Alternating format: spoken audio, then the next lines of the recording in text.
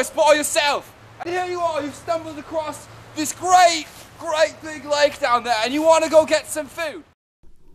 If you're ever near a freshwater lake, it can be a great source of food of all kinds.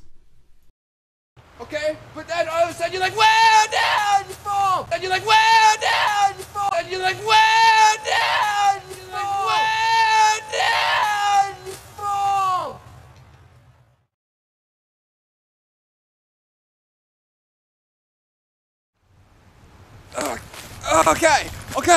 Okay, so I've fallen down this big hill here, and the only thing that I could think to do was grab onto this tree.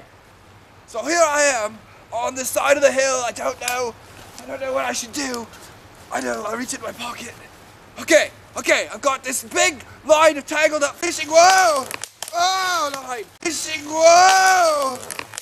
Oh, line! Oh, I almost fell down the hill.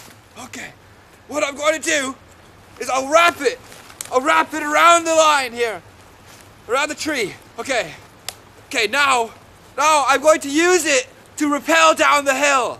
Okay, so just get position here. Okay. By using the traditional SAS counterweight technique, you're able to safely get down the mountainside with no problem. My fishing line. Oh, see, it's repelling me. I could use the counterweight from the one side to go down on the other side. Okay, I'll be at the bottom of the hill, man.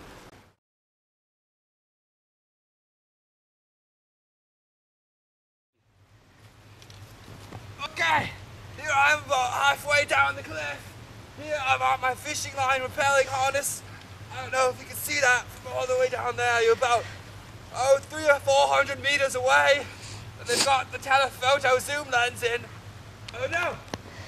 Oh, my rappelling harness seems to be breaking. Oh my god! Luckily, it was just a broken twig. Otherwise, I would have been in real trouble.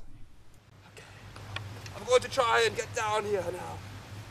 A little bit further each time. Oh no, it broke! Oh no, it broke!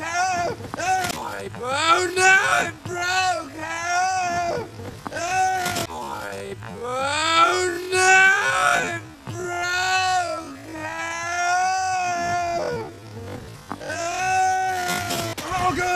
Oh good, there's a tree here. Oh good. Okay.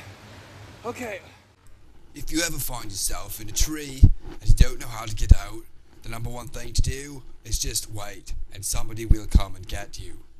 Never ever try and climb down, or you will just find yourself in more trouble.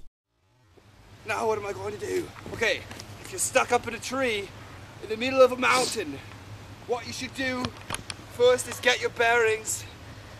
Maybe have a little pee and then drink it instead of eating all the nice fresh snow around, because pee is great to drink. You should always drink your own pee. It's really good for you. Never ever boil it and never distill it. Okay, I think what I'm going to do is I'm going to build a little house in this tree here. I'm going to stay here for maybe another month or two. Yep, this is a very nice tree here. I've got some stuff I can use. Here, there's my door. Okay. I'm going to have a little nap now here. Okay. See you guys later.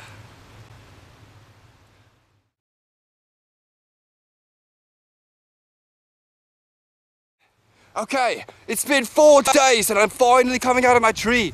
I thought I was going to stay there for months, but it turned out the food supply wasn't so great and I started to run out of pee to drink.